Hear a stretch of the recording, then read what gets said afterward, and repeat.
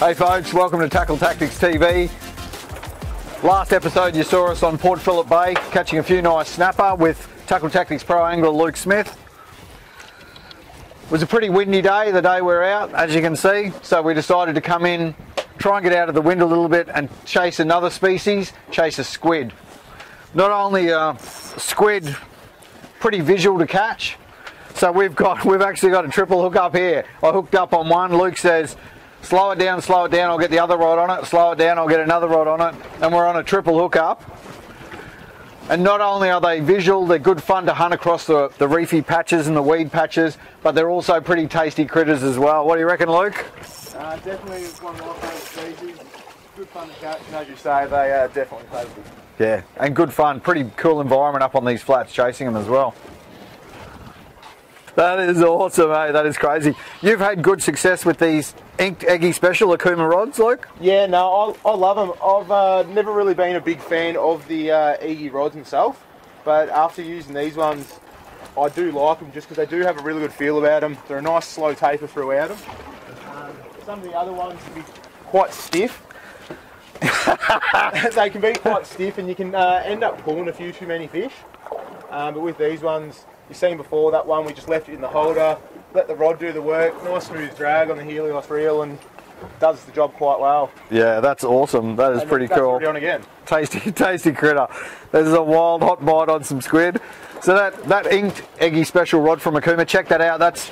It's 8 foot, bit over 8 foot rod, and it has got that nice soft taper in the tip so that you don't pull the jigs out of the squid, but it's also that additional length gives you a long cast, and you've got enough strength in the butt section of the rod here that you can control that jig and work that jig effectively as well to get the squid to take the jig.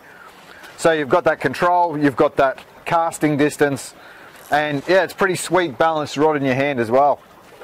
They get bigger than that one, but that's a pretty tasty sized squid. Also awesome bait if you're looking for baits to either chop up dead baits or live baits or whatever you're looking for baits. Squid make an awesome bait. A lot of species love to eat squid. So these Eggy rods, these inked Eggy Specials, we've just got them rigged up with, you know, a 20, 30, 40 size reel, whatever suits what you're doing. Line wise, say an 8 to 10 pound braid, 10 pound leader is good, and you can fish with a clip if you want to change jigs until you work out what colour the squid are on. Switching up the colour can make a difference, you know. The pinks and the blues are popular, otherwise, you know, switching to a light colour or switching to a dark colour can make the difference in terms of the bite. I've got the size 20 Epixor on this inked rod, and Luke's running a Helios 30, and both of those are nice reels with a smooth drag, and that smooth drag is important so that you don't pull jigs out of the squid. I'll get him in the well. Now Luke, current bag limit down here is 10 per person. Yes. Always important to check bag limits, of course, if you're going to a new region or, you know, bag limits change over time. So important to check those. And the squid can be quite prolific. Yeah, definitely. Through here, they come into the bay this time of year as you get into spring and into summer to breed and do their thing. They lay their eggs. Yep. Obviously, because there's not much current in here, it's perfect for them to find these nice shallow grassy beds and drop their eggs in them. But with them, the benefit is of the bag limit. Obviously 10 is quite a lot of squid, especially when they're decent size. This one's only a little one. But with them, they only live for no longer than a year. Yep. So if you see this one, you come back down next year same time, he's no longer here. So you don't have to feel guilty about taking any of them. Yeah, so good feed. You can keep a few for a feed, no problem. Definitely. Oh, I just watched that one eat it. That was beautiful. That's perfect. Yeah, that was awesome. Smash it. That's the big key about having a good pair of Polaroids. On today's not too bad, we've got pretty good visibility still. Yep. And you just watch the jig as it comes up every time, just in case there is a follow like that. Yeah, he was following that one close behind it. Yeah. So that with a good pair of Polaroid sunnies, you can spot those weed beds and reefy stuff and that you want to catch them on. Yeah. And one thing you said to me as well, like just now here we've had if one follows and that sort of thing, but you said often the big ones are in pairs. Definitely, quite often that they'll pair up like that. If you're having a tough session and that, you do get that one hook up. The best thing to do is get the other rod, get the other mate, pass straight in behind. It might feel like you're bombing your mate, but that's the best thing to do is pass straight in on them. You can see with these ones, they're in numbers. You caught that first one and there was 3 followers, so... Yeah. So that's important. While they're there, get amongst it. Definitely. How's the colours in yours? He's gone full dark camo.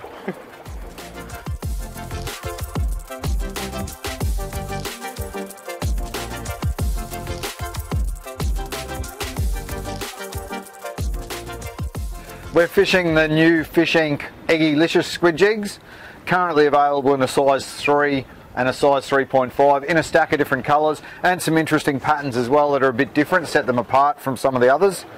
Sink rate, slow to moderate sink rate, so perfect up on this weed and these reefy sorts of areas that we're fishing, and a nice tight action, so you can work it with a slow lift, you can twitch it a bit more aggressively, pause it, let it sink back down there again. It's important to mix up the colours, mix up the retrieves until you find out what the squid are looking for on the day.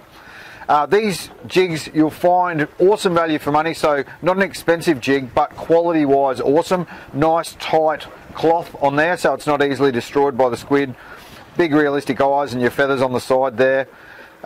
In terms of hooks, a bit different on this jig as well. So on some of the cheaper jigs you get, they sink and just lay flat on the bottom, which increases your snag and foul rate when you're fishing that squid jig. The Egilicious jigs, Fish Inc., buoyant in the tail end, so it sinks down like that, and if it's sitting on the bottom it'll ride tail up. And the tail section is actually set, the hooks are a couple of degrees set higher as well to reduce that snagging as well. Point of difference in the hooks, so they're nice sticky Japanese owner hooks on here, and they're also a finer wire hook, so the squid's not going to bend them, but if you do snag it on the reef or you snag it on the bottom, you can use a slow draw and straighten those hooks out, bring the jig back in and bend those hooks back into shape again. Some of the jigs you'll find out there have got heavy Chinese wire hooks on them, and those hooks won't bend back out again. So if you do snag up, you often lose that jig on the bottom. So that's the Fish Inc. Lures Egilicious jigs, 3 and 3.5 size currently, and we've been smashing them on them today. Alright, so we've got one each and one on the drift rod. So you've got another rod there out. So we're working a rod each, and you've also got a drift rod, and it's picked up a few squid as well. Yeah, definitely. So the idea for that is obviously once you do find them on the drift, casting ahead of the drift, actively working them back. You find a patch, and as we've seen today, they're in good numbers when you do find a little patch. The idea of that one is behind you. When you're casting, quite often you're still missing a bit of ground. Yep. It's just an extra jig in the water, extra chance of picking them up. But when you get on a hot little patch like that, you drift over the top of them, out the back works as well. And we're running 3.5 size jigs on our casting rods, and you've got a 3 on that one? Yep, the main idea with that is obviously we're just dragging that one, no one's really watching it. We don't want to get snagged in the bottom, so you don't really need a big jig. Yep. The benefit of casting ahead of us with a heavier jig is that we're drifting pretty fast towards it today with all the wind. So just by having that heavier jig, it gets down in that zone that little bit easier as we're working it back. That one out there being a lighter one, it just sits a bit higher in the column. We can let a bit more line out, get it away from the boat a bit. So for shy squid, they just come. And those bigger ones we can cast a bit further, and we can work them a bit quicker and that sort of thing. These rods. Yeah, that's cool. And on the flats, what are we looking for as we drift here? So the main thing with it, when you first pull up to a spot, you want to try and fish a spot. You want to go into, you can get them anywhere up to sort of 10 metres in the bay here, quite often offshore. You can go deeper again. Yep. In here, I usually aim for water between sort of 3 and 6 metres. And what you want to see is the nice broken ground. So when the sun's out, you'll get that nice green water. You see your dark patches, they're your weed beds, and that's what you're looking for. Some types of weed, like the nice grass, the seagrass can be a lot better than other spots. Yep. If there's a few rocks thrown in and that, a little bit of reef, definitely helps. It's just a matter of fishing all different areas until you find where they're active. Targeting that structure and that darker water. Definitely. And that's where they're laying their eggs, and that's where they're hunting, I guess, bait fish and prawns and whatever else they're eating. Exactly right. Yeah, spot on. If they go out into the open, they're in the open flats, it makes them an easier target as well. So. Yeah. Hide in the weed, ambush these jigs. Yeah, 100%. It's all happening. Spot. So that did go quiet for a little bit. What's your theory on that one there? Because it did go, like you said, the sky's gone darker. Yeah, so the clouds went a bit quiet. Come over and went a bit dull for a bit, and we weren't getting squid for a little while there. So one thing you can try and do is just mix up your colours. So what we did is we opted to go a bit darker style jigs with a cloud cover. Hasn't taken too long. Swap over and work pretty well. Yep, so those bright conditions, we had those lighter colours on. You were even using one of the white ones. Yep. And then sky got dark, bite got slow, changed it up to the darker colours. Yep. And yeah, squid on again, hey? Yeah, it's just a matter of mixing it up. If you're not getting squid and you're on the right ground, it's a good time of year. You know they should be there. It's just a matter of trying up to find what they're working. So colour's one thing. The other thing is with your techniques as well. Mix up your techniques till you find what's working. Yep. What are a few different techniques that you might use? So stock standard when you start off is usually just some soft little lifts, not too aggressive. See if that works for me. If it goes quiet, I might do a cast or two where I'll get sort of a bit more aggressive, give a couple of bigger flicks. Yep. It's just important when you're doing those bigger flicks, you've got to allow more sink time. Yep. Because you're ripping it up higher. And then you can go all out and really whip it hard, sort of proper Eggie style. The thing with that is make sure you back off your drag a little bit, just because if you are really ripping it, the squid decides to grab it. Quite often you can rip your tentacle clean off, so you just back your drag off, so if something does grab it, you've got that bit of leeway. Yep, so mix it up between those slow lifts, the more aggressive but give it time to sink, and then the real Eggie style whip that the Japanese and that sort of thing use, but yeah, just be careful not to back the drag off, don't tear the tentacles off. Yeah. And also with your drift rod, you mentioned your drag setting on your drift rod as well. Yeah, so with the drift rod, especially if you're by yourself, you're concentrating on what you're doing ahead of you, you're not looking behind you too much. One thing I do is I back the drag off that one, just so when one does come along, grabs that, it just doesn't pull the hooks, especially when you're drifting away pretty quick. It's got a bit of leeway, you hear the drag pull, the rod loads up.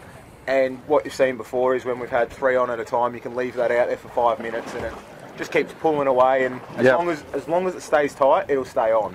Yep. So you hear that zzz, zzz, zzz, and you know, and then you can even switch it, put the other one in the rod holder, grab that one, deal with it. Hey, exactly. Yeah, that is magic, mate. Tasty critters, good fun, very visual. I've loved it. Hey, absolutely awesome.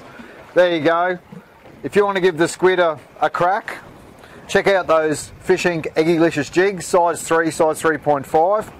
Awesome range of colours. And check out that inked rod as well for a long cast and plenty of control of your jig and that sort of thing. Thank you, Luke. Awesome fun. No worries at all.